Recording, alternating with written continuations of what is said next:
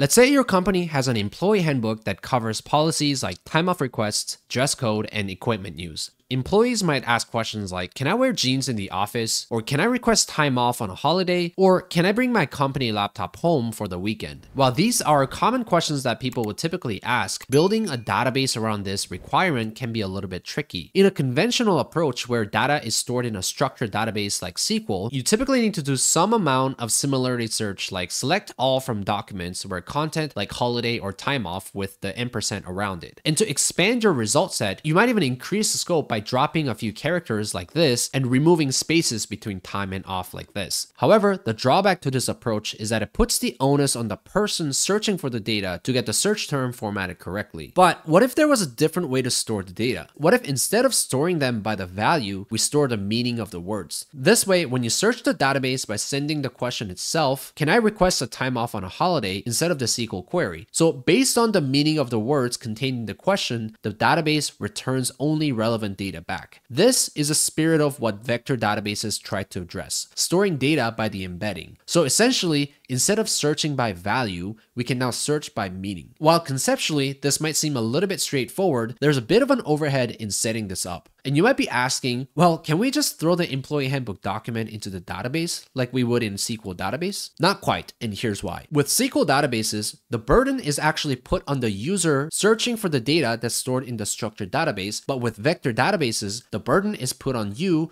who is actually setting up the database, since you are trying to make it easier for someone searching for the data that's inside it. And you can imagine why a method like this is becoming extremely popular when paired with the large language models in AI, since you don't have to train the LLM separately on how to actually search your database. Instead, the LLM can freely search based on meaning and have the confidence that your database will return relevant data that it needs. So let's explore some of the key concepts behind what goes into setting up a basic vector database. Let's start with the embedding. Embedding is really the key concept that makes the medium go from value to meaning. In SQL, we stored the values contained in the employee handbook as a straight up value, but in vector databases, you need to do a little bit of extra work up front to convert the value into its semantic meanings. And these meanings are stored in what's called an embedding. For example, the words holiday and vacation should semantically share a similar space since the meaning of those words are close to each other. So before the sentences like employee shall not request time off on holidays that's stored in the document is added to the database,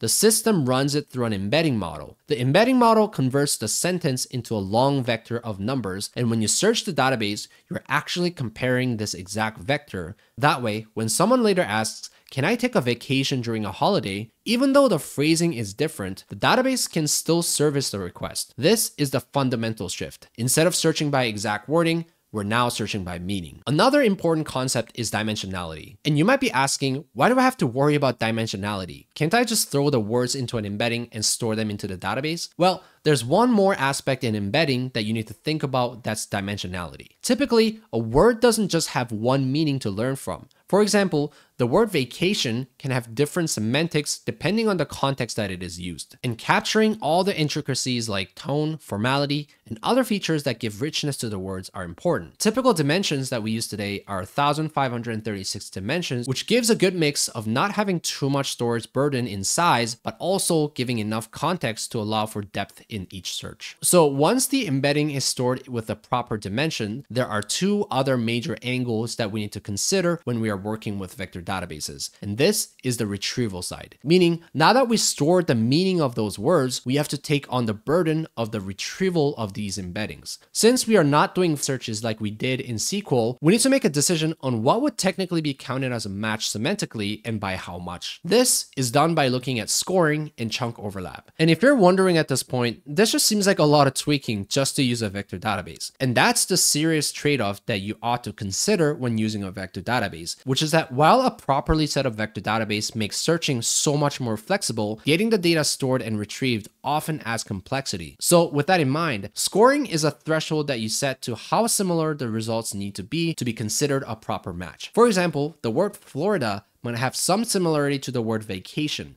since it's often where people go for vacation. But asking the question, can I take my company laptop to Florida, is very different than does my company allow vacation to Florida, since one is asking about a policy on IT jurisdiction and the other about the vacation policy. So setting a score threshold based on the question can help limit low similarities to count as a match. Okay, there's one final angle, which is the chunk overlap. So in SQL, we're used to storing things row by row, but in a vector database, things look slightly different. When we're storing values in vector database, they're often chunked going into the database. So when we chunk down an employee handbook into chunks, it's possible that the meaning gets chunked with it. That's why we allow chunk overlap so that the context spills over to leave enough margin for the search to work properly. Popular implementation of vector databases include Pinecone and ChromaDB, and these platforms are designed to handle embeddings at scale and provide efficient retrieval based on semantic similarity.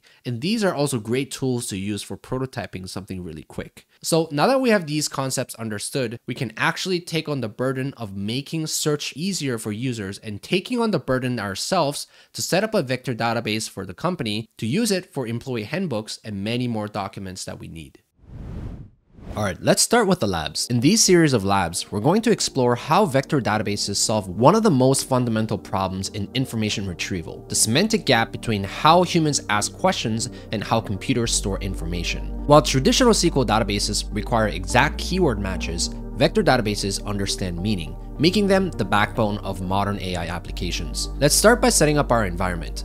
In this first section, we're asked to run a simple setup script that installs NumPy for vector mathematics, sentence transformers for real AI embeddings, and ChromaDB for our production vector database. Once you've activated the virtual environment, we'll jump into Lab 1. In this demonstration, you'll create a real SQLite database containing company policies, the dress code, time-off rules, and remote work guidelines. When an employee asks, what are the clothing rules, you'll watch the SQL-like operator search for clothing in the policies. The result? Nothing. 0 matches. The policy says dress code, not clothing. And SQL doesn't understand these terms are related. Each query pauses to let you see the failure happen in real time. By the end, you're looking at a 0% success rate. 3 reasonable questions, but 3 complete failures. Moving on to Lab 2.